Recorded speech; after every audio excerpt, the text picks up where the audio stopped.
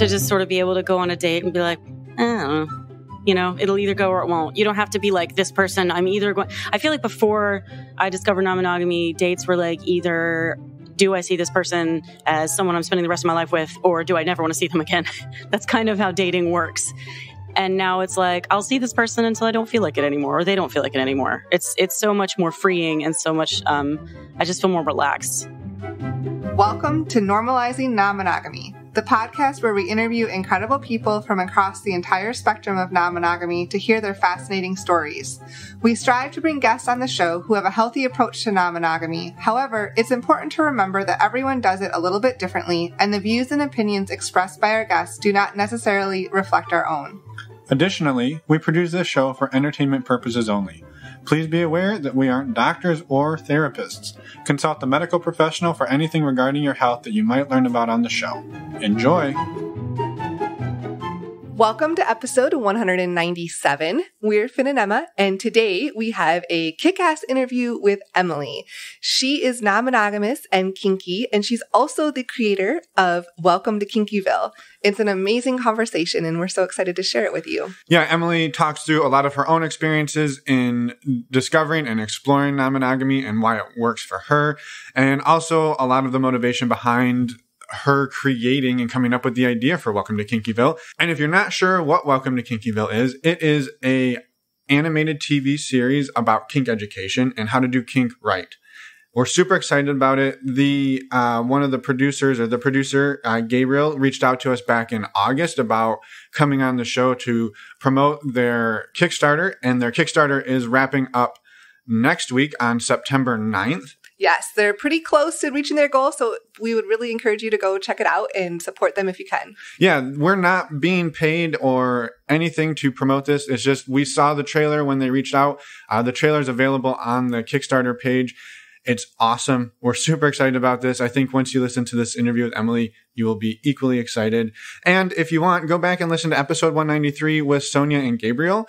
They talk about it quite a bit as well because Gabriel's on the project, and Gabriel is one of Emily's former partners. So he comes up in this episode as well, and we thought it would be good to have some context around that. Yes. So if you want to support Welcome to Kinkyville, if you want to get in on it, help make this thing a reality, we would love that.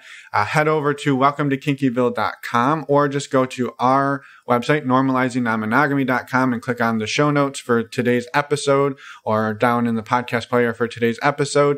And there will be links there to where you can go make a pledge, donate, and support this project. We're super excited about it. We pledged. We're super thrilled. Go check it out. We can't wait to hopefully see this thing come to reality. Before we jump into Emily's interview, we do have a couple of announcements. The first up, a huge thank you to our entire Patreon community. As we always say, we're so thankful for each and every one of you. If you are looking for community, we would strongly encourage you to go check it out. Go to our website, normalizingnonmonogamy.com, and just click on the Patreon tab. All of the details are there. We're going to just quickly mention a few dates for September so that you have these. The men's group call is September 8th. The women's group call is September 14th. And the monthly Q&A is September 15th. Again, all of that information is on our website on the Patreon tab, or you can go directly to Patreon as well. Yeah, as Emma said, a huge thank you to everyone who is a part of that community. Thank you for making it amazing. We appreciate all of you. Yes. The other thing we're super excited about are that our meet and greets are back, and the next virtual meet and greet is going to be on September 22nd from 9 to 11 p.m. Eastern. That's a Wednesday. And if you haven't joined a virtual meet and greet before, they're so much fun, and they give you an opportunity to meet people from all kinds of different backgrounds from around the world. So we'd love to have you come join us. Just go to our website and click on the community tab, and you can go down and click on virtual meet and greet. Yeah, and if you are maybe a little tired of Zoom, yes, and you want to get back out and meet people in real life, yes, we are finally, yes, we are finally bringing back some of our in-person meet and greets. We did a few of these back in late 2019, and we are going to be doing some more this fall. So these are all going to be outdoors, and we're requiring vaccines. So we're going to do our damnedest to make sure that they are as safe as possible. And we are also monitoring COVID numbers and making sure that if things get too crazy, we're just going to cancel whatever event it is and everybody will get their money back. Yes. So that was important for us to get out of the way up front. Mm-hmm. Our first one is in Ann Arbor, Michigan on September 28th. That is a Tuesday, and it is from 6 to 9 p.m. And it is at a park. We've rented a big picnic pavilion. We've gotten a liquor permit. So it's going to be a lot of fun. We're super excited about it. The next one is going to be in Atlanta on October 13th. It is going to be at a brewery near the Old 4th Ward. I don't know exactly what that means other than Google Maps told me that, but I figure if you're from Atlanta, you know what I'm talking about. Hopefully. If not, go to Google Maps, look it up. It's near there, very near there, and it will be from 7 to 9 p.m. on Wednesday, October 13th again. All of the details on how to sign up for those is on our website. Click on the community events tab, and there will be another tab under there for in-person meet and greets. And we talk about how we're handling COVID. And once you sign up, you will get all of the information for the exact locations. Yes. The last one we're doing is October 27th in Tampa. We don't have all the details for that one yet because we haven't found a location because we can't find a location. So we're working on it. If you live in Tampa or near Tampa and you know of an awesome place, please send us an email. We would love that. Otherwise, we're just going to randomly pick something and hope it's awesome. Yes. Before we jump into the show, we do have one more announcement, and that is, if you've been a listener for a little while, you may remember back in January, we published a series called Power of Witness, and we did that with a collaboration with Catherine, and it was a group coaching series, and we wanted to quickly announce that she is doing another cohort of her Power of Witness coaching that will not be on the podcast, but if you want to join, go to the show notes for this episode and click on the links for Power of Witness, or under resources, you can just go directly to the Power of Witness series on our website. And if you use those links, you can get $20 off and join her upcoming cohort that's going to start September 30th. So again, all of that information, just go and find the Power of Witness links on our website. Yeah. And I would just say that was an awesome experience for us, and we highly encourage it as well. So definitely check that out. I think that's all of the announcements. Thank you to everybody for listening to all these. I know we have a lot going on. One of the things that we're really focusing on with this show, as you can probably tell, is community and community building. And that involves us having a lot of shit going on. So thank you for listening. And also, if you want to learn more about anything we've talked about, again, go to our website, normalizingnonmonogamy.com, and there is all of the information there, as well as how to contact us if you want to come on the show, if you want to give us feedback, if you want to send us a voicemail, any of that, we would love to hear from you. You can also see podcast show notes for every episode, including all of the resources we talk about, plus pictures of our guests, and more. Yes. And more. And more and more and more. Now, anyway, let's go talk to Emily.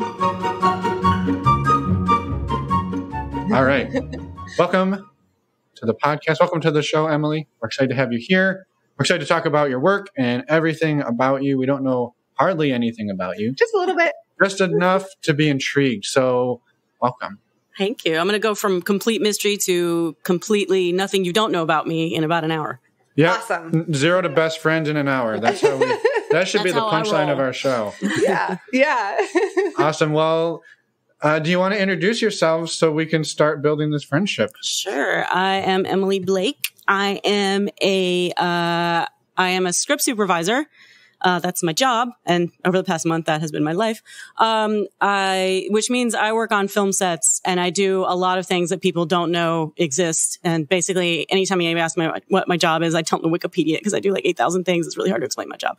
But I sit next to the director and I take notes and I look for continuity. And if you've ever seen a movie where there's like a movie within a movie and there's always some lady sitting next to the director with a binder and a stopwatch, that's me.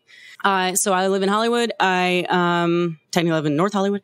I write. That's why I came out here, to be a screenwriter. And that has gone all kinds of different directions. I do cosplay. I design geek clothing. I craft everything. And I like doing stuff. I have a dog. Who we might hear from at some point. Yeah. Right now, he's having a good time with a giant bully stick, which is, of course, a bull penis. So he's having just a blast. Hey, perfect. Who hasn't had fun with one of those? Yeah. I mean, not me personally. Well, thank you for that. And we're excited. So non-monogamy. Well, first of all, you're working on a series called Welcome to Kinkyville, which is not necessarily non-monogamy specific, but we have some foresight to the fact that you have explored non-monogamy. And so we'd love to hear about how you got into that, when you got into that, and then we'll go from there. Okay. Well, the formative everything was my divorce. Well, actually, if you go back even further, let's go back when I was born. Perfect. But no, I would say like my mother's a narcissist. That informs a lot. And so I married the man. I did all the things she wanted me to do. I got the job she wanted me to do. I married the man she wanted me to marry, and he turned out to be kind of problematic. And, so I was really, really unhappy in my marriage. But I spent a lot of time, I was the golden child. So I spent a lot of time trying to live up to what she wanted me to do. And I wasn't true to who I was, and what I wanted. And then when I got divorced, finally, I was like, she didn't want me to get divorced. My parents didn't want it, and they were rough on me. And so we didn't speak for like 4 years. So during that time, I realized, hey, I don't have a husband telling me what to do. I don't have a mom telling me what to do. Oh, who am I? And I met someone, a friend of mine and I were talking about what we like to do in the bedroom. And one of the things that I said was like, I think I'm really lazy. I just like to be told what to do. I don't really want to, make decisions. And he was just like, oh, it's okay to be a submissive. And I was like, so what now? And then I started Googling and I was like, oh, look at these people. Oh, they're so weird into this stuff. I want to research more of it just out of curiosity and not anything else. And before I knew it, that was what I was into. So I went onto FetLife, still like, I don't know about this. And then Gabriel is one of the, when you go on FetLife and you're a new submissive, you get barraged with 8 million emails. And Gabriel contacted me, and he was the only person who wasn't like super creepy. And I met him, and then it turns out he was married. And I was kind of like, okay. It never occurred to me before, but it also didn't bother me like for a second. I was like, all right. And then it sort of started to make sense.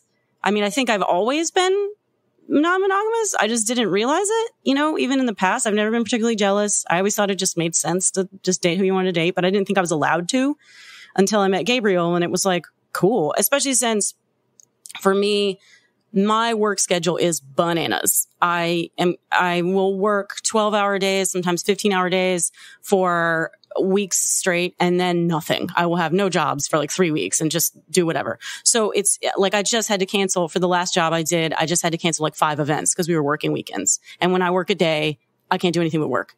So it's very difficult to be in a relationship with me because my schedule's so crazy. So non-monogamy in that respect really worked out. Being the non-married partner was great because he had his wife, he had his life at home already set up.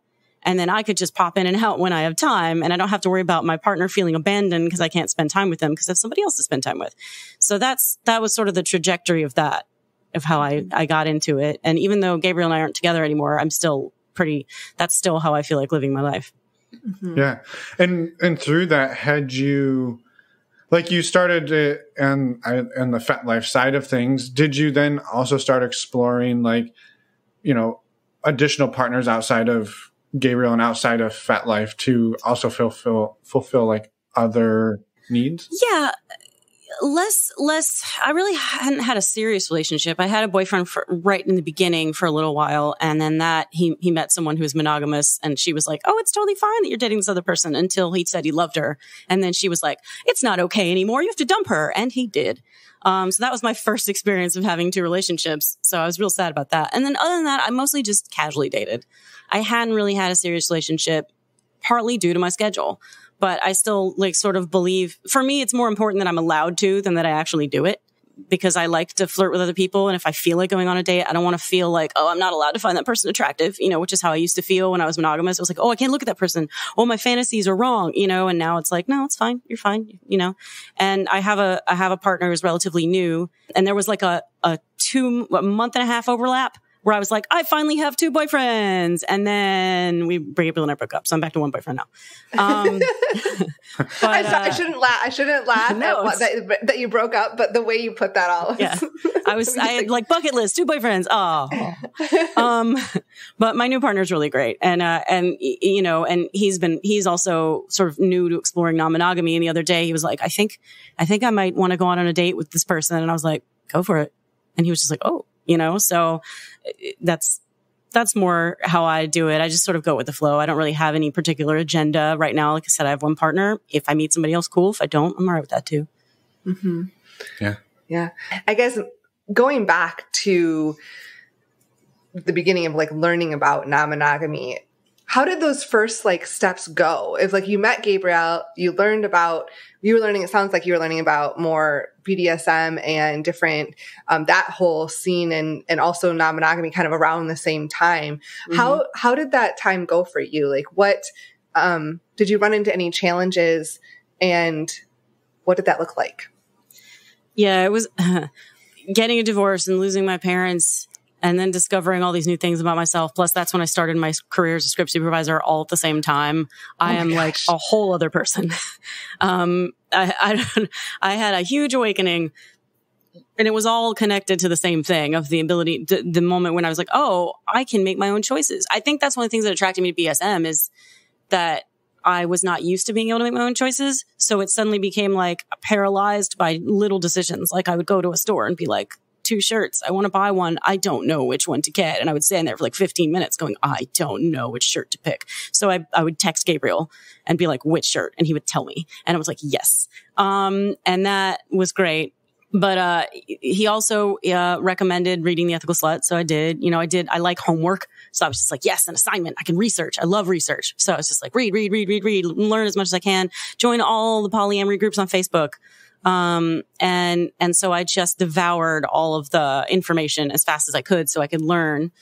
There were challenges in that, like, because he was married, I didn't know what happens if she suddenly decides that she doesn't want you seeing me anymore. And it took a while to realize that Sonya's not like that, but there were some insecurities in the beginning about that.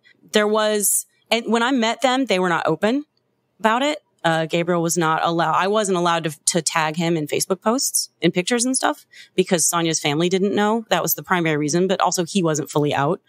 And that was hard in the beginning because I'm not a fan of that. I don't like being kept a secret. And I was kind of a secret for a bit. But gradually over time, they opened up more and more. And now they're fully out there. I think I would like to pat myself on the back and think I had a part in that because I was sort of just like, I don't like being a secret. Please tell people about me. But the best example of when I knew it was the really positive moment was when we went to an event. There was this movie screening, and it was a lot of Sonya's coworkers were going to be there. So, by the way, Sonya is Gabriel's wife, in case anybody didn't listen to that episode. Sonya's coworkers were there, and she brought her boyfriend. So we thought, okay, we're all open at this thing. And Gabriel and I walked up holding hands. And when I'm with him, I wear skirts and makeup and like look cute as hell. And that's part of the gig, of being his sub. And so we're walking up, he's walking up with this like slightly slutty looking little, I almost call myself a little girl. I am a grown woman. I'm not an age player.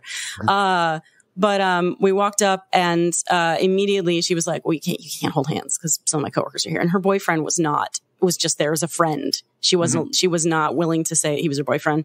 And then she told one of our friends that I was a friend of them and we weren't allowed to hold hands. We weren't allowed to, act like we were a couple. And I was still relatively new to all of this. So I was kind of quietly sad because I really didn't like that. And we walked into the movie and I set my stuff down and they sat. So Gabriel sat next, I was on the outside. Gabriel sat next to me. Sonya sat next to him and her boyfriend sat next to her. And she reached over and grabbed Gabriel's hand and they were holding it. And she was holding it. And I was like, oh my God, this is awful. I was so miserable. And then I got up to go to the bathroom. And when I came back, he said, grab your purse, we're leaving. And that was a great moment for me because he was like, I'm not doing that to you. I'm not putting you in that situation. And from that point on, it started to become, and no blame on Sonia. I think there was just a miscommunication about what that was going to be. It's not like she intentionally did that. I think she thought we knew that we weren't supposed to be out at that event, and he didn't realize that. And so, I don't think either of them did anything wrong, but it was a bad situation, and he made it right by just being like, no, we're leaving. And then that was the moment when they started to open up a little bit more and realize that that's not fair to their partners to keep us a secret. So that was probably the biggest challenge. And once we got past that, it was kind of easy. I never really, again, because my schedule's so weird, I never felt like I was missing a whole lot because I don't have a lot of time. So, we still did a lot of fun stuff. So it was a pretty good experience overall. Mm-hmm. Yeah. Yeah, that's really hard. Like, to their credit, right? Like if they were still fairly new to this and had never really done it, and you don't know how to navigate these situations. It's not like there's a class in school where it's like, well, when you take your girlfriend and your wife and her boyfriend to a movie, and her coworkers are there, this is how you act. And so it's a constant negotiation, and you never know how you're going, you don't know how you're going to respond. Sonia doesn't know how she's going to respond. Nobody knows until you're in that moment. And it's just really hard. So I think I know that's just, I don't know, wanted to acknowledge that that's a difficult thing to do. Yeah. And it seems so easy. We just went to a movie, and it's but there's so many layers of shame and being afraid and all sorts of things. And you're just trying to live your best life and be out there, and you're not worried about her coworkers because it's not your coworker. It's just, it all goes back to societal norms, right? Yeah. And what's expected, quote unquote, expected of us, and how to handle those situations. And walking up with me, holding my hand, looking like I did, there was definitely one of her coworkers definitely gave me the dirtiest cold shoulder because she thought what? First of all, if you're hiding a side piece, why would you walk up to where your wife is holding hands with that person? But there was definitely a lot of judgment coming off that lady. So that didn't help matters, No, so, for sure. Right. For sure. Yeah. Well, and I think it's important too to hear that perspective of I don't want to say the other woman, but the partner who we hear from a lot of couples. And I think sometimes it's easy to forget, not that we ever should, but that other people have feelings, right? And so even something as little as holding a hand or not holding a hand can make a big difference. And I think that's true too, even if it's a couple with another couple or a couple with whoever, that sort of that couple privilege sometimes makes you blind to what's kind of going on around you. And so I appreciate you sharing that. How have you seen yourself? Well, it sounds like a lot of different ways, but I'm curious what you would say. How have you seen yourself grow over the relationship the last few years, and exploring non-monogamy? God, it's so freeing, to just sort of be able to go on a date and be like, I don't know, it'll either go or it won't. You don't have to be like this person. I'm either going, I feel like before I discovered non-monogamy, dates were either, do I see this person as someone I'm spending the rest of my life with, or do I never want to see them again? That's kind of how dating works. And now it's I'll see this person until I don't feel like it anymore, or they don't feel like it anymore. It's so much more freeing and so much, I just feel more relaxed. And I think, as far as even I said in the beginning, I was kind of paralyzed by decision making. And I think partly due to the BDSM, partly non-monogamy, partly a lot of things, partly my own personal growth is now I don't feel that way as much anymore. And that's partly one of the reasons our relationship ended, is that I no longer needed someone to be my dom outside the bedroom anymore. And I think that sort of had a change in our relationship. And I didn't really realize it until I was processing our breakup. I don't think I acknowledged it at the time. So we never had a discussion about where we are now. We just kind of went, what's happening? But, I think that it really, a lot of it really helped me mentally sort of get back on my own 2 feet after trauma and, sort of live my life the way I want to live it and not have to worry about rules. Everyone else's rules. And now I preach it everywhere I go. I'm I'll be in groups, people who are vanilla and monogamous groups on Facebook, and someone will ask for relationship advice and they'll be like, I don't know, my boyfriend seems to think this other girl is really cute, and oh God, he's probably cheating on me. It's the end of the world. We should break up. And people will be like, yeah, dump him. And it's okay, hold on. okay. And then there's a lot, I like preach constantly everywhere I go, like, stop living your relationships based on rules someone else set for you. Are you actually concerned this person is cheating on you, or are you just concerned that it looks bad? You know, so that's sort of who I've become now, is the constant. I used to be a school teacher, so I think there's still some of that left in me, but I'm constantly like preaching to people about, you know, relationships don't have to be whatever society tells you they are. They can be whatever you want them to be. Right. Yeah, they can be. And I think that's part of writing your own script and writing your own life. But like, that's so many people out there don't know that that's an option. So there it is. I feel like I spent so many years trying to be the person that my mother wanted me to be, or trying to be the person society was telling me to be, without realizing that I don't have to. And so now I'm in all this shame, all these fantasies I had in my head that I just buried deep down because they're not normal. They're not okay. And now it's like, it's totally okay. I'm my authentic self. I'm mad I spent so many years not living that. And I want other people to realize that it's totally okay. Nothing makes me, I know this is more kink than non-monogamy, but we talk about non-monogamy too. I just did that the other day with a friend, that it makes me really happy that when I start talking to people about this, because I'm so open about it, they kind of go, oh, okay, I can talk about this. You're not going to judge me. And they've constantly been like, this is so nice to have this conversation, that this is okay. And I'm like, yeah, it is okay. And that brings me so much joy when they feel like I'm a safe space to talk about it, because I wish someone had been there for me to tell me that it was okay. Right. Yes. Yeah. For sure. And I think too, you kind of touched on this, like when you would date before as a monogamous minded person, that it was either like, I have to like grow old and die with this person, or I need to kick them out like after the first date. Otherwise you're just wasting time. Yeah. Time wasting is a big obsession in monogamy, I think. Right, for sure. And so like and you said kind of like you kind of had the two boyfriend overlap for like a couple of months, but have you felt, I guess you have kind of said that, like you feel a lot more free to just let a relationship be what it is, whether it's 1 date, 10 dates, or you move in together. Like there's not really the relationship escalator anymore. Yeah, guys, I live alone. I like living alone. Despite being an extreme extrovert, I also like living alone a lot. And I don't know if I'll ever get married again. I mean, after my divorce, I would have said absolutely not. I'll never live with anybody again. I had a roommate for a little while. It was my best friend, but other than that, like, I'm never going to live with a romantic person again, which is, again, why the relationship with Gabriel was so great, because he never expected that of me. But I'm starting to think maybe I'll consider it again, but I don't need it. I don't feel like I have to. I don't want kids. I'm a little past the age of having kids anyway. I don't feel pressured to do any of those things. I could just be who I want to be, spend time with who I want to spend it with, and, live my life, which I really, really like. Yeah. Yeah. Have you continued to explore down the kink and fet life route, or like once you said like you kind of healed from that trauma, you didn't need like the day-to-day dom sub, but is it still something that you explore? Like, oh yeah, I don't really go on kink life much anymore, or fet life much anymore, because it's the same reason I don't go to munches. It's really, there's always some real creepy people who just it's just exhausting to deal with them. And I've just had so many negative experiences. I love Fet Life for the resource that it is, but I just kind of got tired of the constant barrage of messages and grossness. But I still explore kink quite a bit on my own, and in like Facebook groups, which is a little bit safer space. And I really want to go. I've done a few classes at various dungeons. And I really want to go to some more dungeon parties, that kind of thing. But, yeah, I love impact play.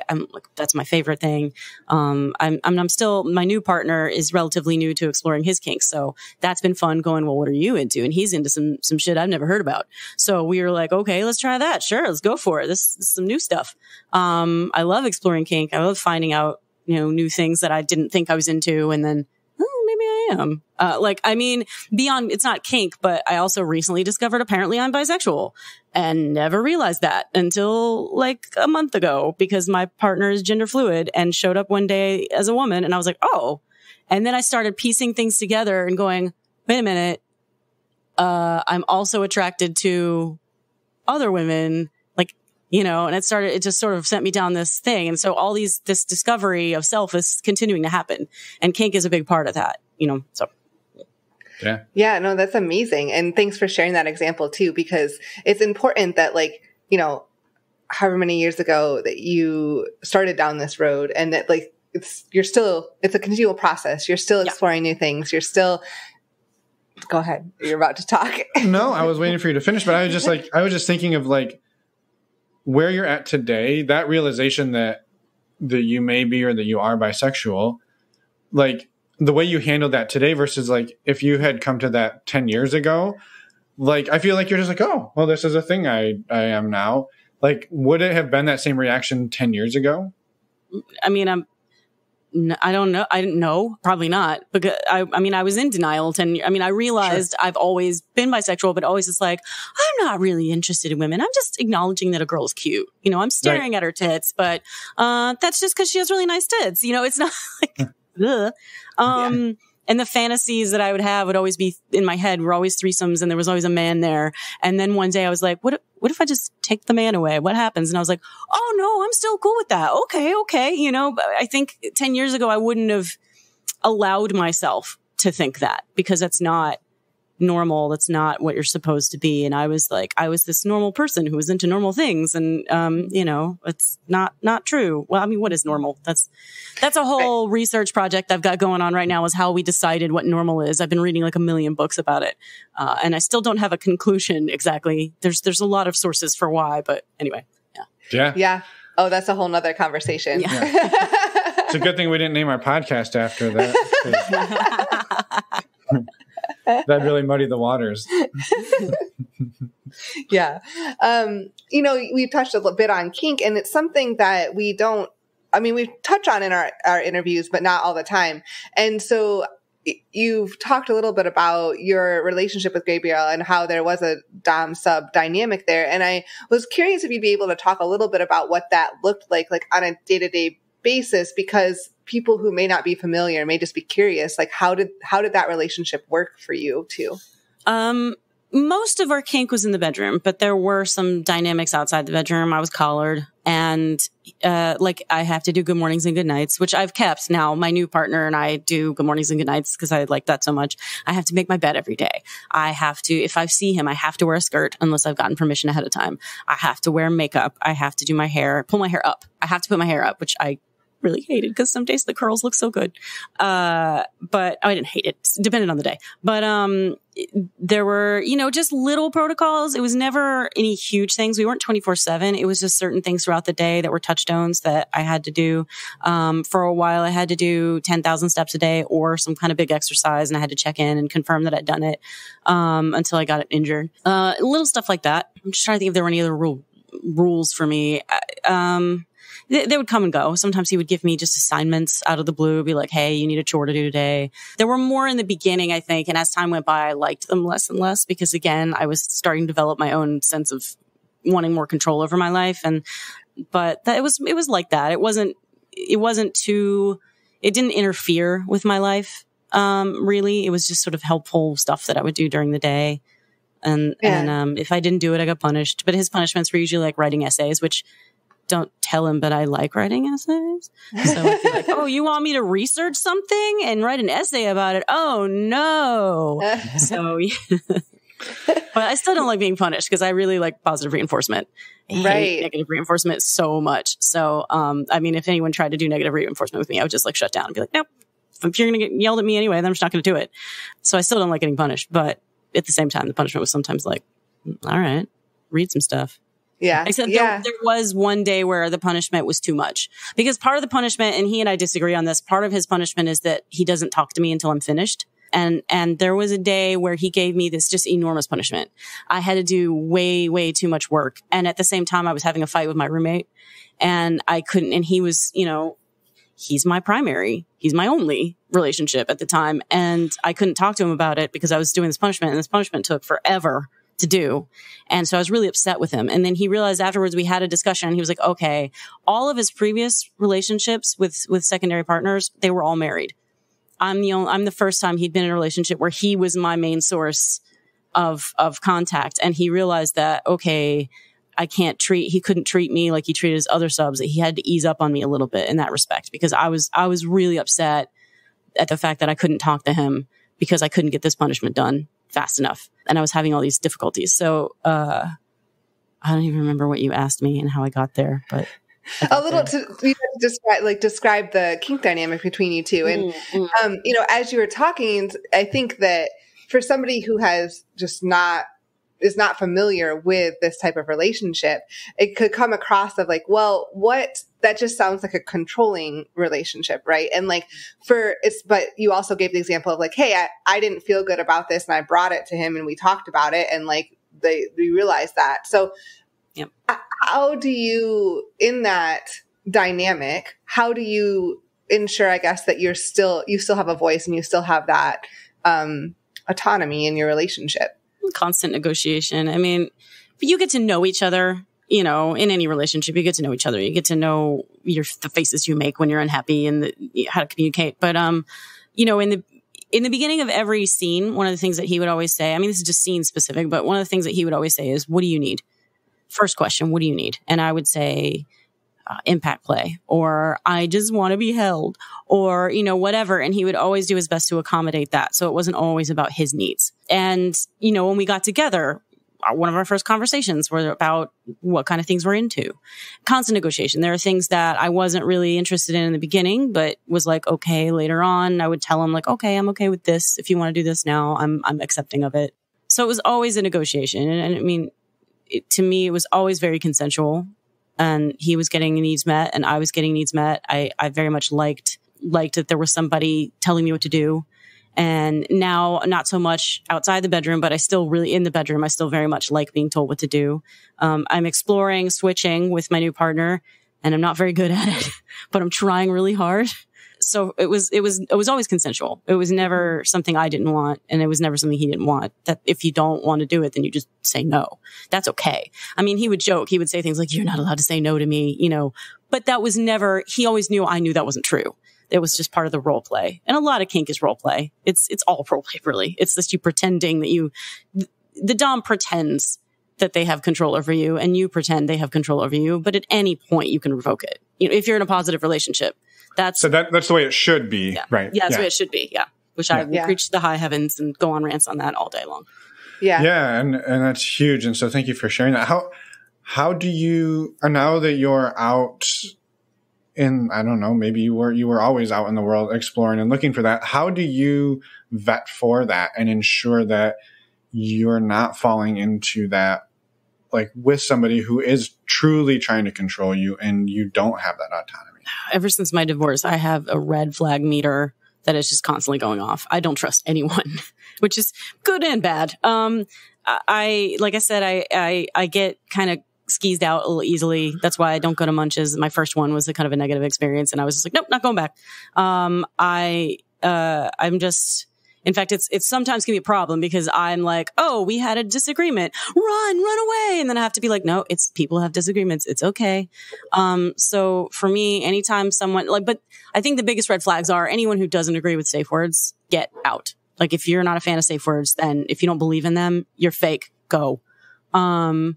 Anyone who doesn't consider the subs, any dom who doesn't consider the sub needs or any, you know, it also goes the other way. I would say probably not as frequently, but there are subs who also will abuse their doms. But in my case, since I'm mostly a sub, it's usually just like, yeah, if you don't agree that I'm allowed to revoke control, if you say that if I want to be your sub, I have to do these things, that's not okay. Because it's also about my needs. It's not just about what you want. It's also about my needs. And that's always the case. It should always be about the sub needs just as much as the dom needs.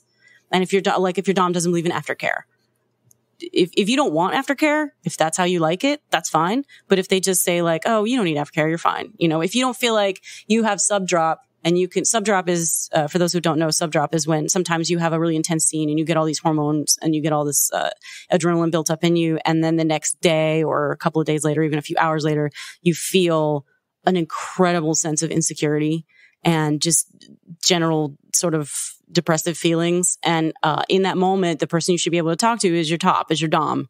And if they're not willing to do that for you, if they're not willing to talk you down and tell you how good you were, or vice versa, because doms experience dom drop too, you should be able to talk to your sub about it. That's also kind of a red flag. And just basically not being there for each other is anyone who's not willing to do the work, because it is work. It's work to be a dom. It's also work to be a sub, and you have to be willing to do it. And if you're not, if you think it's just all about your needs and not anything else, then get out. Mm-hmm. Yeah. Like you said, a constant negotiation. And, that's a big part of all relationships, and adding this kink dynamic into a relationship is just another layer of all of that. Thank you for sharing all of that and clarifying too. Thank you for asking. Yeah. I'm also curious how you said you're pretty open. How open in your life, I guess, about non-monogamy and kink are you? It says, you talk a lot to different people, but I'm just curious how that has gone with family and friends. I don't have family. That's one of the, it's kind of, in the beginning it was really sad to not have family, but it's like, oh, I don't have family. I don't care. I work in a really liberal industry where nobody cares. My family does not care. I have a sister. She's great. She doesn't understand it, but she is not judgmental about it either. And I don't give her too many details because I think she's quietly like clutching her pearls, but she's never been judgmental. She's never said anything negative. Other than that, yeah, I don't talk to family members. I have some cousins that I'm Facebook friends with. They're pretty cool and they don't care either. Other than that, I guess I just don't have relationships with people who would care, who would care in a negative way. I just don't do it. So yeah, it's kind of nice. No, and I have that luxury, which is one of the reasons I talk about it a lot, because I want to normalize it. Let's normalize it. I don't have to worry about getting fired. I don't have to worry about getting excommunicated from my family. So I talk about it openly to everyone. All my friends know, in the hopes that the more people like me who can talk about it do, that will bring us around gradually as a society to all being able to talk about it. And then people don't have to feel shame anymore. Mm-hmm. Yeah, totally. Yeah. How about moving forward? Do you see yourself continuing down the non-monogamous path? It sounds like yes, but I'm just asking the question to see kind of what you see in your future. After Gabriel and I broke up, I thought about that a lot. I was like, I don't know. Do I really want, now that we're not together, do I want to be non-monogamous? Am I really non-monogamous? And it's sort of like, I don't necessarily feel the need to have a lot of relations. I think I'm more non-monogamous than polyamorous. I think I don't really care if I have multiple relationships, but I do still want to date. I do still want to have, I want to have threesomes. I want to go to dungeon parties. I want to do, I want to see what it's like to have sex with a girl. Because the only time I've ever done that, it was a threesome and not much happened. I want to do all these things. And it's, so for me, it's, if it develops into a relationship somewhere along the line, okay. But I'm not pushing for that again, because my schedule is so weird. It was hard. It was actually my 2 months of having two boyfriends was really hard because I don't have that many days open, I do too many things. And I was like, crap, it's twice as hard to have two boyfriends as it is to have one boyfriend. Shit. Is it okay to say shit? I guess it is. Yeah. Yep. Totally. It's totally fine. It's a family-friendly non-monogamy podcast. This one's for everyone under the age of 10. So they can learn about it early and really grow into it. Yeah. So you've said, though, that you don't like munches, you don't like fat life. I think those are like when somebody starts to Google, like, how do I get into kink or how do I get into BDSM? Like, those are probably going to be some of the first resources that show up. If you don't necessarily like those, what you mentioned Facebook groups, like, what other resources have you found to be useful to meet people? Oh, I was going to say, well, I have a TV series that I'm trying to make for that exact reason. Exactly. Well, that's part of it for sure. And we will get back to that. I promise. But like for people who are like, well, yeah, Facebook sounds great. Like there's all these Facebook communities, but like I'm not as out as Emily. I don't want everybody knowing that I'm into whatever thing I'm into. I think FetLife is a good resource when you're starting out because you can just about anything you're into. There's a group for that on FetLife and you can go in anonymously. And so that was a really good resource for me starting out. It was just the environment I didn't necessarily love. Some places on FetLife are great, but then you do have to constantly swat away grossness. But FetLife is actually, I would still say FetLife is a very good resource. I mean, we have a profile on FetLife. I'm not saying FetLife's a bad place. It's just select people on FetLife kind of can ruin it. they're a really, really great, like What's the Safe Word is probably my personal favorite kinkster. They have a YouTube series and a podcast, and they are amazing. They're very queer focused. But it's good for anybody. They even do like rope tutorials, but most of their stuff is about queer content and kink content. And Pup Amp, who's there's two hosts, but it's really Pup Amp's baby. He just went full time on it. So that is one of my favorite. I always learn something from them. There's other podcasts I've listened to, sort of scattering here and there about kink, but Kinky F's pretty good. But I think by and large, most of my resources have just been it's not like when you're polyamorous, you read The Ethical Slut. That's the first book in any group. Someone will point you to that book. That's the one. There isn't really a resource like that in the kink community. So you just sort of have to cobble it together from different places. One of the most useful ones used to be on Tumblr. I wish I could remember the name of it. There was a Tumblr page that I got all kinds of really cool information from. That was probably one of the best resources on the internet. And of course, Tumblr took away anything that was fun. So that's gone. Yeah. But that's sort of how I learned. And a lot by doing and just thinking about it. Yeah. And meeting people, like just talking to other people as you, come across them. So we also know that you, as we said earlier in this episode, that you are starting this series called Welcome to Kinkyville. And we'd love to hear more about, I guess, the motivations behind it and what it's going to look like and anything else you'd like to share. I'm really heckin' excited, guys. So I was, a few years ago, I was working on a screenplay about a polyamorous V, and it was not working. The script just wasn't working. And I was like, okay, what if I take two of the three people in this V are a kinky couple. I was basically basing it off my own relationship of Gabriel and Sonia and me. And but it was going to be an action movie about a kidnapping. But it wasn't working. And I thought, what if these two people decide to what if there's like a frame story and these two people start a little show together called How to Be Kinky? And I still remember I was driving down the street and I was like, oh, that's kind of neat. I should do that. So I started writing that in. The more I started working on the little frame of How to Be Kinky and what this show was, it was just going to be like a little YouTube show, two people in front of a camera just talking about kink. The more I started working on what that was, what the frame story was, the less interested I became in the screenplay. And I think that's the reason the screenplay wasn't working, is because it was not an idea that was going to work. But I sort of became obsessed with this idea, this little show. And I, as I said before, I will constantly give people lectures, hopefully lectures they enjoy, about safe kink and how, because I noticed not all subs are women, but the larger number are. And it's one of the things I started to see happen over and over again was women who were new subs coming on to these groups and saying, well, my Dom says that I have to let him slap me in the face. And I don't really like being slapped in the face, but he says that I'm a sub, so I have to do it. And I'd be like, girl, and just on the keyboard. And I did this. I felt like I was giving the same speech over and over again. It happens a lot. And, it sort of motivated me to write all that into this fake show I was creating. And as I was creating the fake show, I was like, well, maybe I should make it an actual show and just hire a couple of actors to do some skits in front of a ring light. And then I met with a producer friend of mine, and she said, no, you shouldn't do that. You have a thing. You should do more with it. And and she gave me some really, really good suggestions. And one of them was that I should be in front of the camera. And, but I know my education is cobbled together. I've also haven't been doing this for a whole lot of time. So I wanted to bring on board a sex educator to help me with it.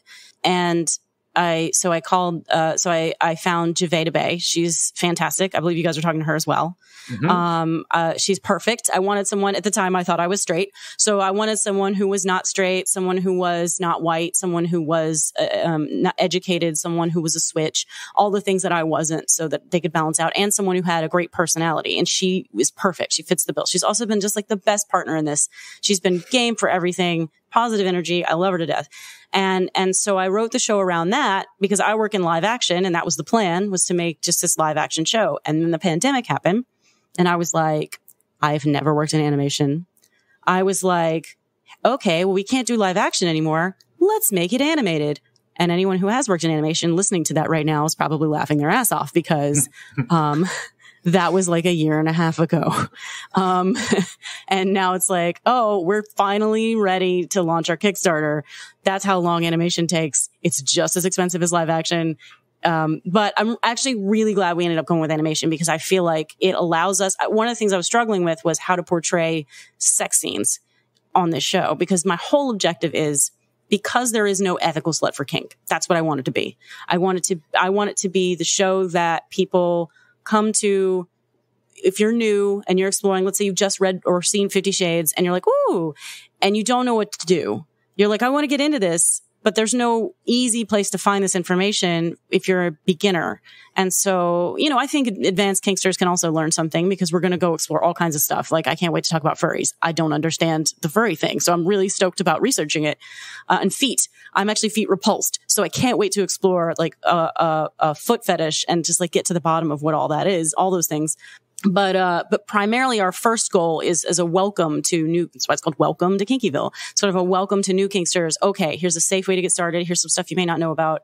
And that's going to be our objective. But with animation, I don't have to worry about our sex scenes being because the whole point is to be non-threatening. And I was worried about the sex scenes being too scary. But if they're animated, then they're a little more friendly. They're a little bit less intimidating. It's a little bit easy, and it's easier to get away with sex scenes when the genitals aren't real, and you're not making actors uncomfortable either. So, it just makes it a little bit more friendly. So that was where we ended up with. We're basically in Adam Ruins Everything for kink. All the basics that you need. And the premise is that Jave and I, there's a couple at the beginning of every episode, or triad, we don't know, whatever happens, or person, that is trying to explore a new kink, and they're making some maybe not so great choices. And then Jave and I show up out of nowhere because, who doesn't love two random people showing up in your bedroom? And we go, what are you doing? Come here. And then we go to this magical place called Kinkyville, where there is our tagline is leave your shame at the door. You go into Kinkyville. There's no shame here. As long as you're consenting human adults, you can, nothing is wrong. And we have these little areas in the place for different kinks. And so as we go through the show, we're going to just like teach people, how to be a little bit, make better choices. And then at the end of the episode, they go back to practice what they've learned and have a really successful session, and everybody wins. And that's the objective of the show. Wow. I'm so excited. I am too. And I think, we've seen the trailer by now, because this episode's coming out a little bit later. A lot of people have seen the trailer. We got to sneak peek it. It was awesome. We're super excited about it. It's Get Real's a trailer editor, and he just nailed it. I was just going to have us talk into a camera and show some like stills, and he was like, no, we got to do more.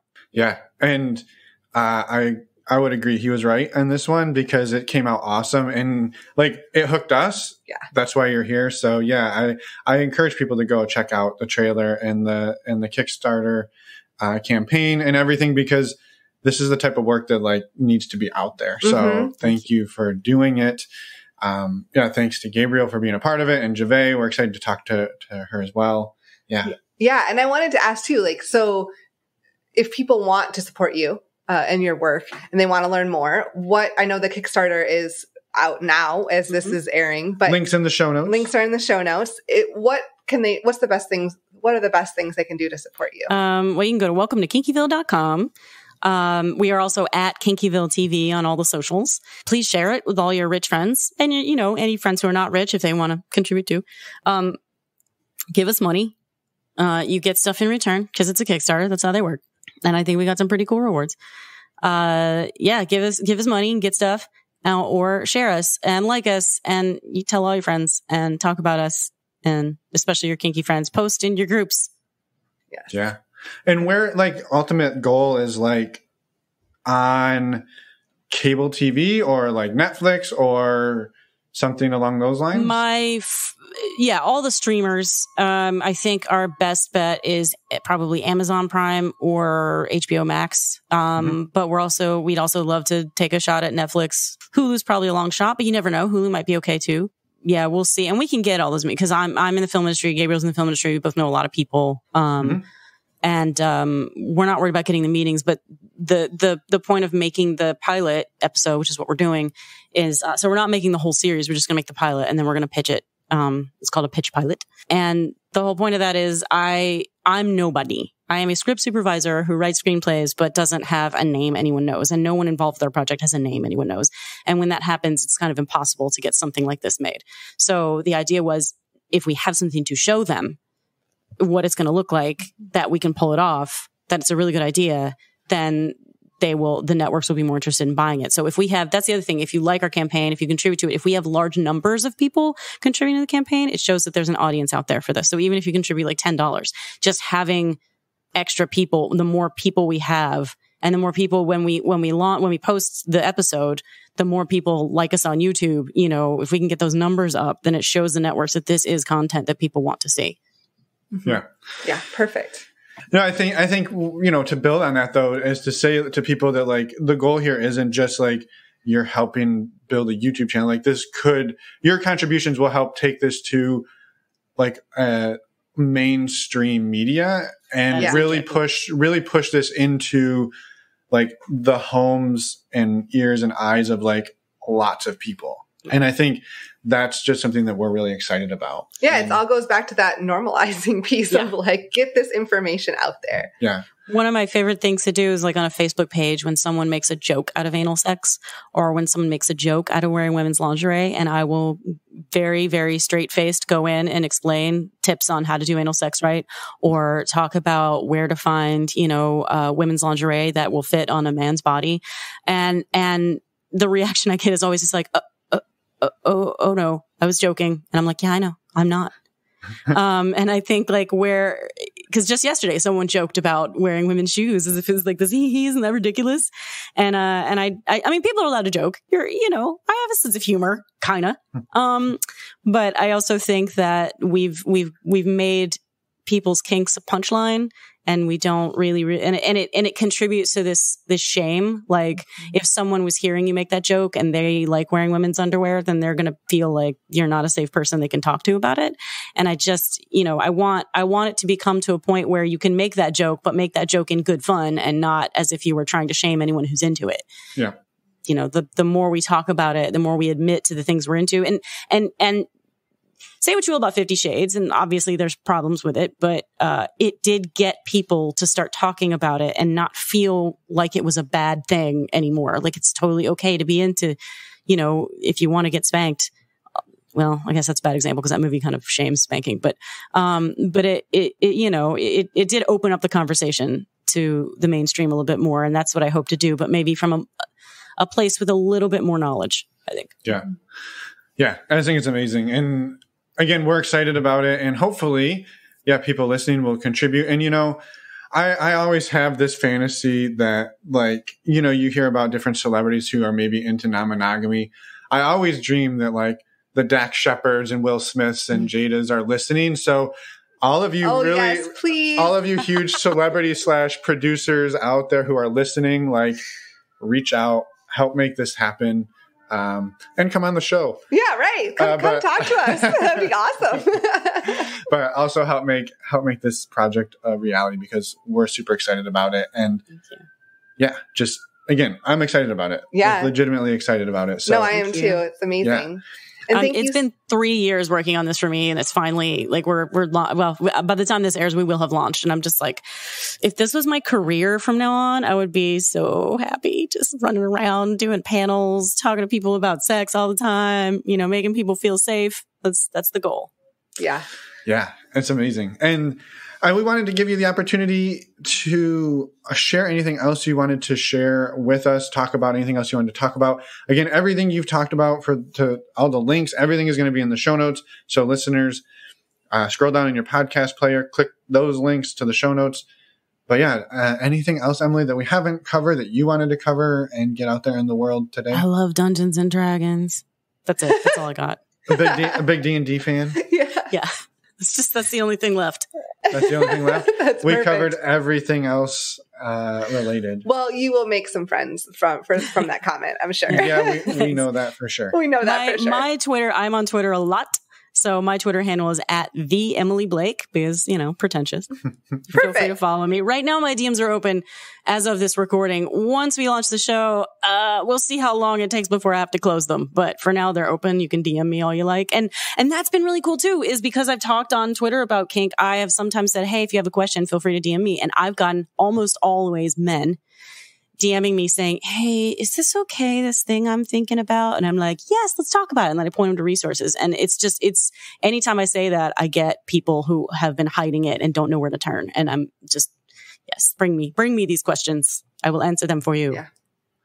Yeah. Awesome. I think I was just going to say too, one of the things that I love about the way you put this together is, like you said, you have your experience, in kink and your lived experiences, but like you went and got Jave, who's a sex educator, who's trained in this. And I think Gabe mentioned too, that like one of your requirements, maybe don't quote me on this, was no like cis white hetero men. Yes. So like, I want to say as one of those people that I am not offended in the least. I am extra excited about this because I get to play a role anyways. Yes, you do.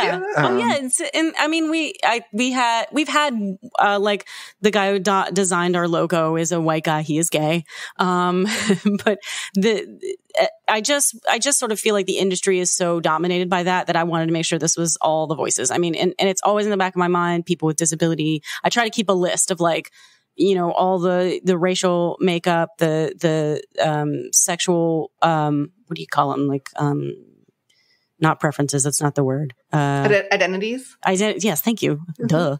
All identities, all, trans are welcome. Just everything. I want to try to incorporate all of that into episodes as we go along and to make sure. And I wanted to make sure there were people there to remind me of that, to not let me get too into my, my white cishet world, although now I'm not het anymore, I guess.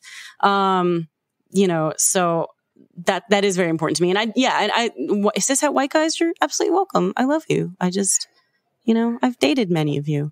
I just didn't want this to be, I just wanted this to be a really inclusive thing so that my voice is not the only one there.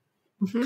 Yep. Yeah, and I think that's huge. Like to make a resource that represents everybody, it's so powerful to have everybody working on it. And yeah, there's no short of heteronormativity injected into our lives that like I'm pretty sure it's not going to be completely lost because there's no white cis het guys running around the production. And the couple in our pilot episode is a cis het couple. I don't know. I think if I keep to the actors I intended on casting, then the woman is white and the man is Asian.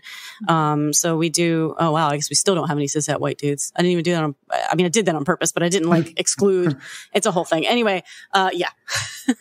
Yeah, I was thinking. I think it's great. So I think it's great. I'm excited again for it all. And I wanted to say thank you again for the work that you're doing, for coming on the show, sharing your story. Hopefully we get to bring you back on when you're on Hulu and Netflix and Amazon and HBO. All the things. All of them. I'll be super famous and I'll be able to plug your podcast. Yes. Exactly. Exactly. We want... That's one of the... Oh, go ahead. Sorry. No, I was going to say we want to be like at the top of the rolling credits as they roll through. Yeah. What were you going to say? I was going to say, one of the things that I'm glad we switched to animation is not that I expect to be super famous, but if we do get the show like super huge, I can still walk down the street and not be recognized by most people, which is kind of nice. I'm anticipating, look at my ego is already up here. I'm already anticipating massive success, Emmy Awards. I'm already practicing my speech, picking out what I'm going to wear. I'm already there, which is why I'm really setting myself up for possible massive disappointment when I don't get an Emmy. It's been 3 years in the making, so you have to set your the bar really high, right? Like for yourself. Well, if you don't get an Emmy, I have an Emma you can borrow. Oh, that's cute. Oh, I just thought of that right now. That was adorable. That was a little cheesy, but well, I'm happy I got to say that before we let you go. And yeah, we will let you go. Have a wonderful evening. We know you got to get back to work and we're just excited. So thank you again, Emily, for coming on. And thank you guys. This was really fun. Thank you so much. And thanks for all that you do and your efforts to normalize it. Yes. Awesome. Well, thank you. Yes. Thank you. And we're back. Thank you so much, Emily, for coming on the show and sharing your story, and for all the amazing work you're doing with Welcome to Kinkyville. We're so excited, as we said at the beginning, and during the interview, to get this information out there and spread the word, and hopefully get your TV series up and running. Yeah, and so again, if you're listening to this, definitely check it out. Think about sending a couple of bucks their way. Honestly, even just a few dollars is enough to help, because one of the things that's important is how many people are backing this. That shows that there's interest in it. So even if it's just a couple of bucks, or if you can't support it financially, go ahead and just share it on all of your social media and your TikTok if you got one of those. It's also social media. I know, but I thought I liked the word TikTok. Okay. We don't have a TikTok. The point is to share it widely. Yes. I don't think we have. We talked a lot during the intro. My voice is a little raspy. We're going to keep this outro short. And next week, we have an interview with Javay, who is a sex educator and is actually co-hosting Welcome to Kinkyville with Emily. So her story is amazing. You're going to want to come back and listen again. Yeah, make sure you pee first, because you're going to laugh a lot. You're going to laugh and a lot. You don't want to pee in your car. That's true. True. Just but come back. A disclaimer. And listen to that one, and take Finn's advice before listening. Always take my advice. Emma has learned that over the years. Oh boy. We're going down a rabbit hole here. I don't think we need to go there. So, other advice I have, head over to our website, normalizingnon-monogamy.com. Click on any one of the tabs and you will find all of the information you could ever want. Hey, including some of our favorite resources, including ways to get tested for STIs, discounts on condoms, custom fit condoms, ways to meet people, ways to find Emma and me in person. So many things. All of the things. Whoa, that sounded exciting. I am trying to say there's a lot of information on our website, and so go check it out and reach out to us. We'd love to hear from you, as we said that before. And with that, I think we will see everybody next week. Yep. Sounds good. Bye, everyone. Thanks for listening.